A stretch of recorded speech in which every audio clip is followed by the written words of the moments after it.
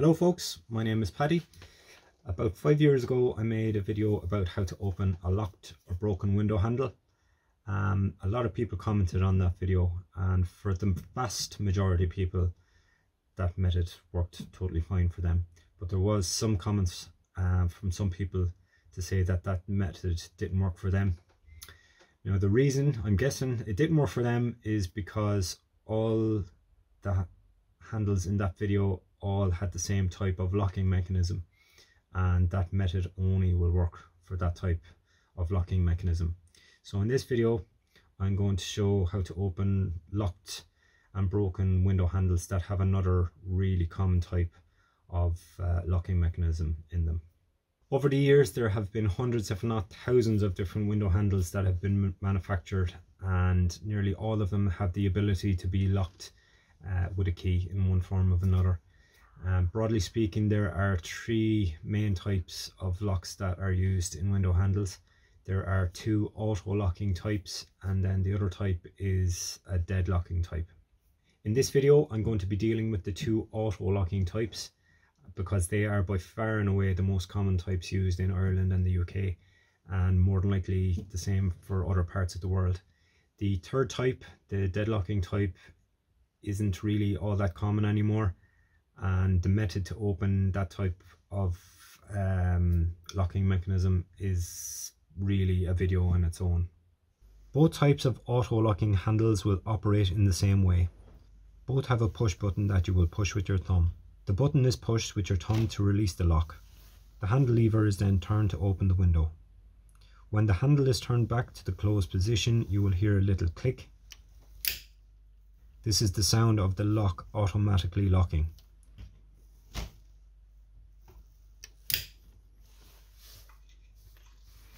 Locking the handle with the key only stops the button from being pushed.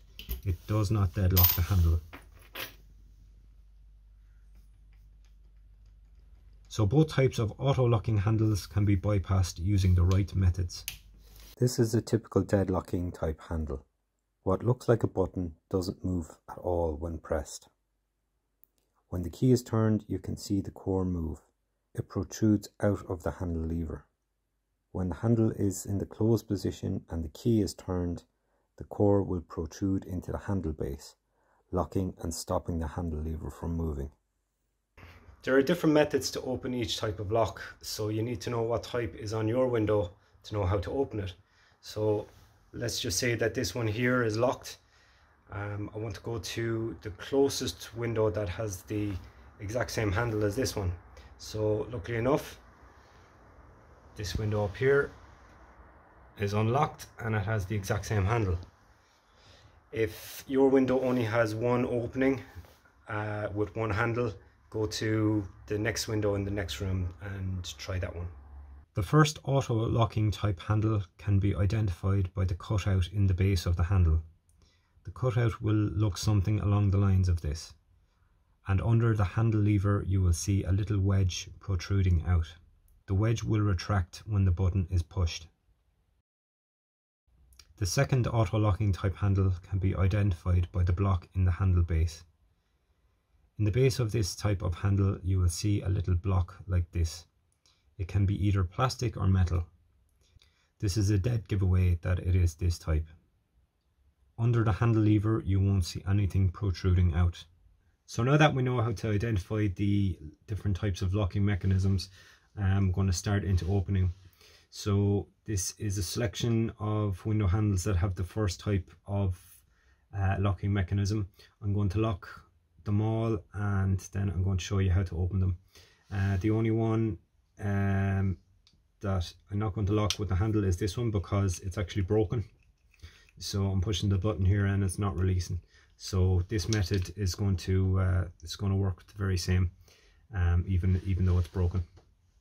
In the original video I used the belt clip from a measuring tape, and people commented in the last video saying what items they used to open their window handles, and people used like credit cards, different types of knives, paint scrapers, guitar plectrums was another one. Whatever really is going to be strong and thin will do the job. But there's one thing to bear in mind. So this one here, you can see the gap between the handle lever and the base. You can see the light there through it. This one is quite big. Like a credit card would probably open this type of window handle. But then you're going to get window handles like this one, where it's very thin. Even though you can see light through there, it's that's going to be a struggle to get a credit card into that. So I had a good old think to see if I could come up with an item that would be very strong and thin, but would also be found in the majority of people's homes.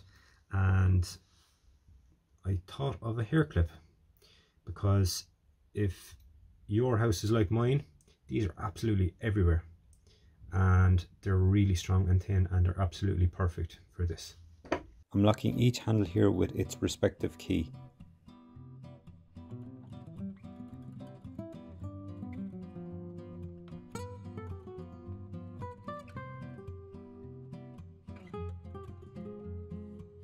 Now I'm taking the back of the hair clip and I'm inserting it between the handle lever and the base, close to the center of the handle lever. I'm gently pushing in and then gently downwards.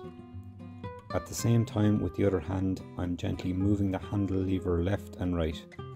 When you're doing it on your window handle, give slightly more emphasis to the direction that the handle will open. If you do it correctly, the handle should open.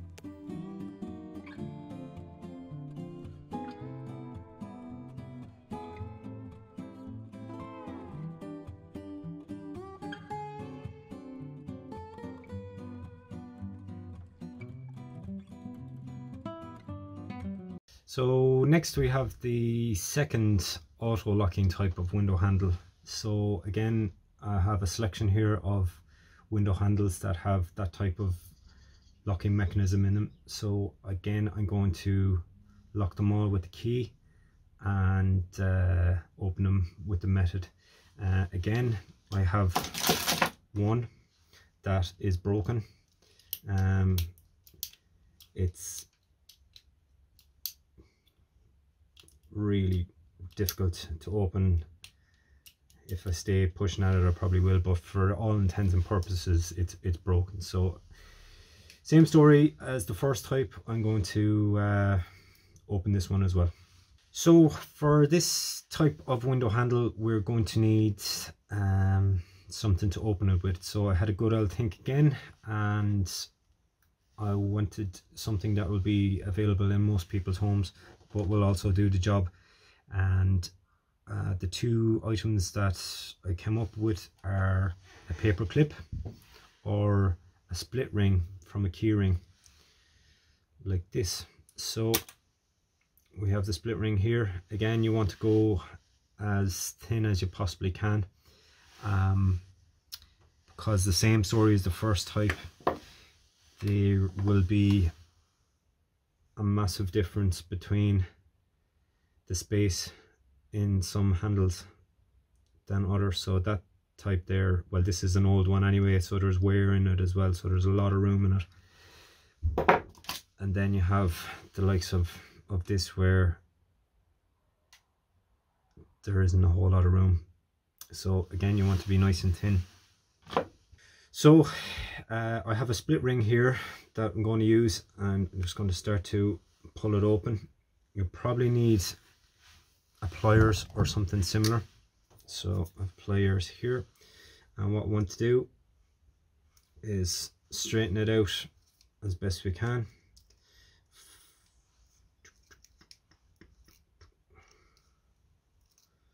So you want about 1.5 inches or so of a straight.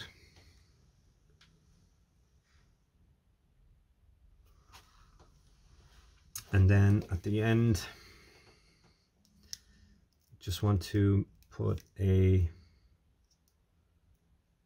bend in it about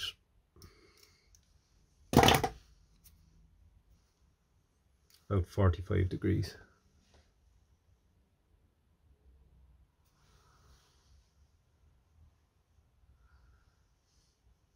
So that's what you should be aiming for, something along those lines. You should be able to do the same with a paper clip as well. Okay, so here's the handle set up. So we can see it has the little block which will tell us straight away that it's this type of handle. So I have a section of it cut out at the side, so you can see what happens now as I close the handle.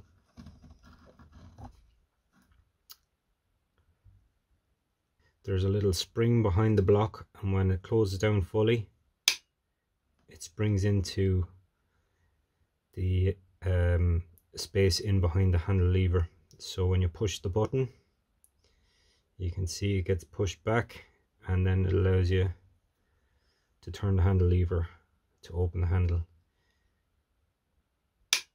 So here's our newly created tool.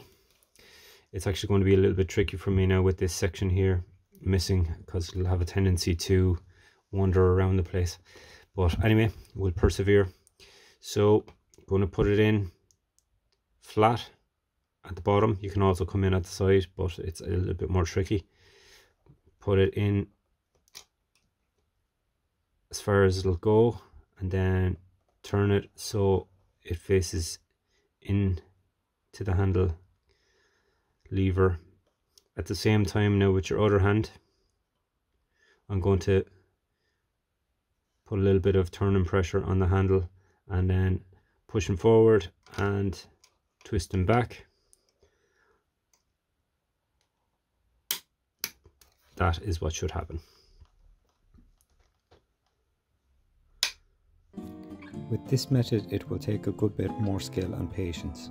Take your time, don't use too much pressure, and it will eventually open.